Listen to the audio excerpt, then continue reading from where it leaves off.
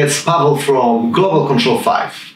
Today we'll do an unboxing of iSMA-I module from the mini-series called iSMA-B-8U-IP. Let's roll!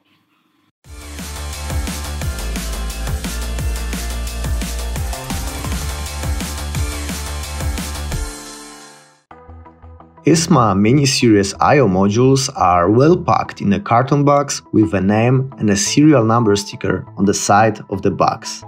Inside, you will find the module itself with the same serial number as one on the box. Let's take out the device and focus on the inside. Every iSMA I/O module equipped with universal inputs comes with current measurement resistors, one for each universal input. iSMA-B-8U-IP has 8 universal inputs on board, which means 8 resistors. You will find installation instruction with device specification, input and communication wiring, and more useful information. Let's take a look at the device itself.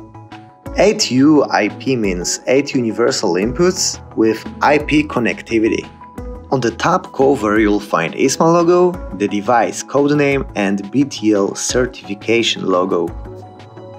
iSMA-B-8U-IP has a status diode for every input, power, and communication ports.